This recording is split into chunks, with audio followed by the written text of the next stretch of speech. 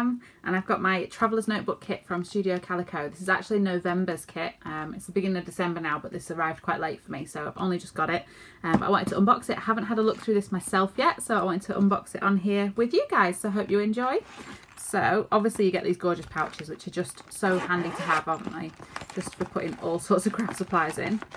So I'll pull them out. Sorry about the lighting, guys. I say it on nearly every video, but I am in the UK. We have absolutely no sunlight at the moment. It's only 4 o'clock in the afternoon, but it's pitch black outside. So I'm relying on my ring light, which of course makes lots of reflections, but there's not much I can do with it about it in winter, I'm afraid. So we'll just have to crack on. Now, what should we do first? Let's do the actual Traveller's Notebook first, I think. So this is gorgeous. I'm loving the brown kind of leaf pattern. I'll just open it up. Okay, so there we go. I love that you get this space to write in as well. This is just a standard Traveller's Notebook size. I used to get Cocoa Daisy, and the only reason I stopped was just because the expense of them. I absolutely love them though, but they've got like a hard, thicker cover. With Studio Calico, all the pages are the same weight, including the cover. I'm not sure if I like that as much, I have to say. It feels a bit flimsy when you open it, but it is beautiful, so I'll put up with it because it is absolutely beautiful design. It's just, I could do with thicker paper. I'm going to put this one down actually. Probably see it better flat, won't you? There we go. So I love that you can get a real mixture of pages as well, so you can get loads of journaling in as well as photos. You can use them as good background pages. Like, you can kind of do what you like with these. Love that print. I do quite a lot of journaling, so it's handy to have a lot of white space. Love this. But at the same time, there's enough kind of pattern there that if I don't fill it, it still looks really nice. I love that. Absolutely love that. See, I could journal on there, or I could just leave it like that and it would be fine. So it kind of makes it a little bit more flexible, but takes the pressure off at the same time. I love that pattern as well. I'm loving all the photos that are appearing in these at the minute. Just gorgeous. And that, you could do all sorts with those boxes, couldn't you? Kind of top 5, or have even little photos in each one. The story. Love that. I love it's like library and books this month. It's just beautiful. I'm a big bookworm as well, so that'll work for me. So it's grateful for this and this, but most of all this.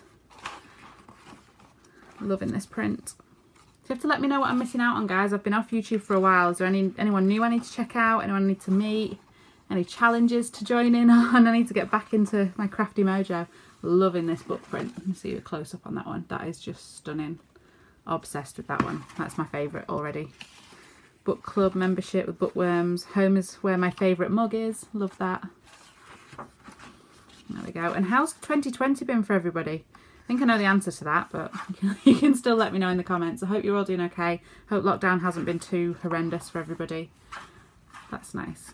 I hope everybody's family and friends are all well. It's just been an awful year, hasn't it? Doesn't even matter where you are in the world. I think everywhere has been just horrendous. So hope you're all doing well. I am obsessed with this. Obsessed. I've just gone through and done, you might have seen my previous video, is the Project Life kit unboxing, and they've got a small card of this, and it's just amazing. Absolutely amazing. Love it. Love it, love it, love it. Don't even want to put anything on it. Just love that as it is. Some plain ones, and that's that for the back of that. So that's the actual Traveller's Notebook. And then you also get, these are cute. Let me see if I can open them up.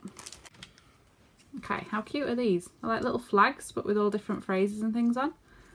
They're not double-sided, no, but they're super, super cute. All the different colours, loads and loads of different quotes and phrases. Spread sunshine, November, you are everything, good things on the horizon, simply magical, good stuff, be the rainbow, all sorts of things. The rainbow one is quite apt for this year. If you're in the UK at least, I don't know. I've got a few people who watch in America. I don't know what it's like over there, but in the UK we've had lots of rainbows through lockdown. Kids have been painting rainbows in the window and all sorts of things just to cheer the place up, but rainbows kind of become a bit of a symbol of 2020. But they are really, really cool. Loving those. So I'm not going to be able to put them down in a nice, neat way, am I? Obviously not on camera. So that's them. And then we've also got a stamp set. This is super cute. Just look at that bear. How stinking cute is he? Be a seeker of everyday magic, it says there. Adventure is just a page away. Love, love, love this. And I love these where you get like an infill, like a block of colour, and then you can do a little stamp over the top to infill it. And that heart is just amazing. So, so cute. Can't wait to use those. And then we've got some Kylie in Kentucky stickers. These ones we do get in the Project Life kit as well. So I'm glad I've got 2 sets because I will use these. Sometimes with these kind of puffy, thick ones, I don't like thickening up my journals, but this set I just need to use them all. I mean, look how cute the pumpkin is, and the books, the hearts, they're just amazing. And that bear again, so they're all going to be gone, definitely going to be gone.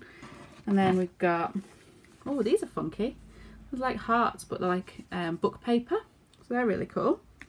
And then the alphabet is like a mint green colour this month. You just about see it there, and there's 2 sheets in there with all your letters on. I'll put that down there. And then we've got 2 rolls of washi tape this month. Oh, I'm loving the silver. I'm gonna have to carry that through and use it in December as well for my Christmas spreads. That's very festive, isn't it? I'm just trying to find the end of it. Find the end of it, and then I can peel a bit off. Look at that. That's awesome. So definitely gonna have to use that in some Christmas spreads, I think. And then this one, oh, I love this. Let me just open it.